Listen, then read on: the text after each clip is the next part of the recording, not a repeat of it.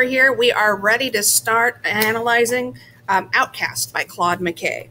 All right, so you already have your paper set up, which we did in the last video, all right? So we are going to start analyzing, and I'm going to go through this kind of quick because the bell's about to ring, and I don't want it to disturb my video. All right, so first things first, all right? We're going to, on the left-hand side, number the lines, all right? So 1, 2, 3, all right?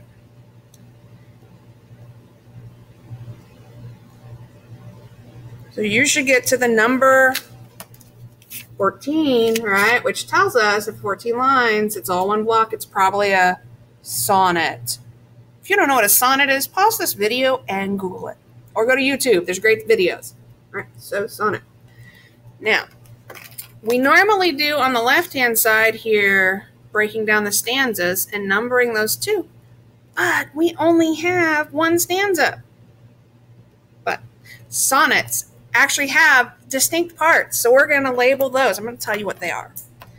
All right, and I'm going to show you. We're going to draw a bracket around lines 1 through 4 and put a number 1.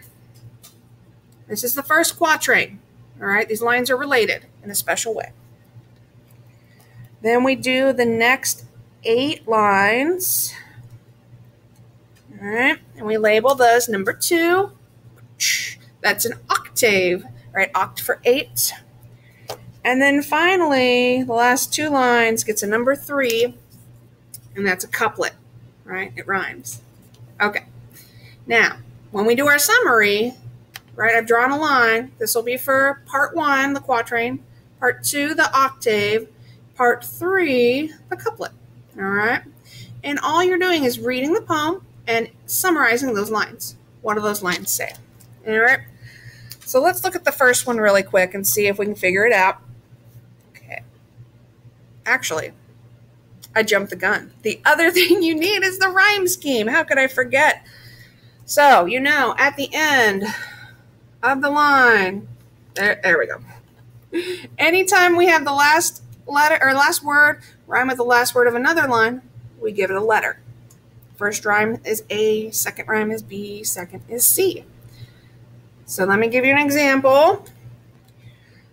So came and frame both rhyme. Came is the first rhyme. We get an A on the end. Let's see, A and A. And then longs and songs rhyme, but that's a new rhyme, right? It doesn't rhyme with came. So that's B. So we have A, B, A, B. So what I want you to do is pause this video and see if you can get the rest of the rhyme scheme correct, all right? Anytime you have a new rhyme, start a new letter. C, D, E, and so on. All right? So pause this, and I'm just going to look down and label mine real quick. All right.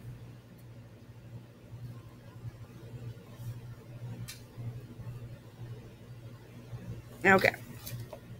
Here we go. Hopefully you got this. It's A, B, A, B, C, D, C, D, E, F, E, F, G, G, meaning the rhymes alternate. Except for that couplet, right? That's what makes it a couplet. It's paired of rhyming lines, right?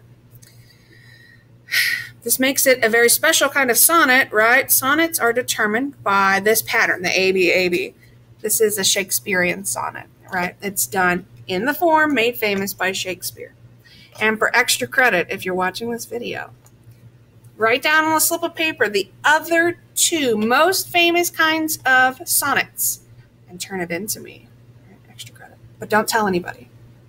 All right, so to continue, let's look at those first 4 lines. For the dim regions whence my fathers came, my spirit bondaged by the body longs. Words felt but never heard, my lips would frame. My soul would sing forgotten jungle songs. Okay, so Claude McKay's writing during the Harlem Renaissance, and this is important to know. He is talking about the dim regions are Africa, right? The forgotten jungle songs, Africa. But it's maybe not a realistic idea of Africa. It's romanticized, right? It's like this ideal, perfect, romantic thought of what Africa is, all right? My spirit, bondaged by the body, longs. So our summary is he longs to be in Africa. All right? He longs to be in Africa. I'm just writing that in our summary box. And the bell's about to ring, so I'm sorry. You'll have to deal with it. Right there. He longs to be in Africa. All right. So, second set. I would go back to darkness and to peace, but the great Western world holds me in fee, and I may never hope for full release. He wants to go back to Africa, but he's held here in Western civilization, right? In America. He can't even hope for release. While to its alien gods I bend my knee, right? Gods that aren't from his land, right? From his heritage. Something in me is lost, forever lost. Some vital thing has gone out of my heart, and I must walk the way of life a ghost. Okay, so he's saying he's trapped in Western culture, right? He's trapped by Western culture. But not only that, it costs him, right? It costs him something to continue to live in this culture, right? He's a ghost, right? He's no longer in touch with his heritage, with his roots, right? Yeah, so what am I writing? He's trapped by Western culture. Cost is a lack of connection, all right? Connection with his ancestry, even with knowing himself and who he is. All right, so I just added that in my little box, what I just said. Boop, boop. And then finally, the couplet. For I was born far from my native clime, under the white man's menace, out of time. Okay, well, things just shifted, right? The tone really changed here. First, clime, meaning like climate, right? Land outside of his natural land. I was born far from my ancestors, right? We know, watching the transatlantic slave trade video, right? All about slavery and how people were sold into bondage, right? Brought across the Atlantic. We know all about that. So that's what he's saying is, I was born far from this. Meaning, by the time he was born, you know, the first waves of slaves had already come here and been settled, right? So he's detached. He's not part of that generation that even really remembers Africa as it was, right? He has this romantic idea, right? Under the white man's menace, out of time. Okay, so white man's menace. He's not talking about slavery here, though, right? Because this is a little bit later. This is from the Harlem Renaissance. Still a lot of racism, though, right? Still a lot of oppression. Black people having limited rights, not being able to do the same thing as whites. A lot of hate crimes, lynchings, things like that still going on at this time, okay? So he wasn't born under slavery. That is not what he means by menace. He means the political climate, right? How dangerous it is to be a black person at this time.